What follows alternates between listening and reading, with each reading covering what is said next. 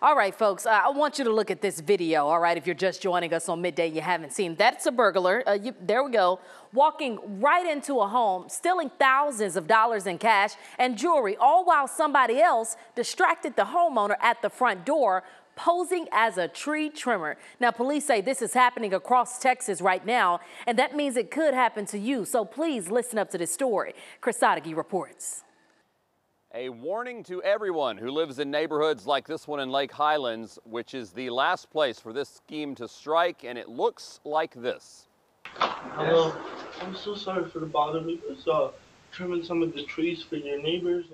Last week, this man knocked on the door of Dick and Mary Bar, and when he answered, the man told him he was a tree trimmer doing work in the neighborhood and asked if he wanted some of the trees reaching into his neighbor's yard trimmed back. He then asked Barr to come out and take a look at the trees that needed it.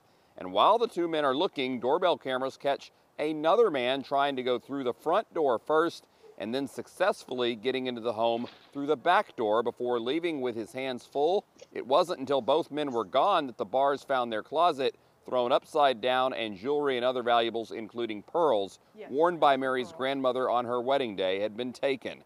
Doing their own searches online, they found another woman in Houston sounding the alarm about the scheme after she lost nearly $100,000 in jewelry in the exact same fashion. And she's now heard from at least 12 other cases where people have video of it all happening the same way.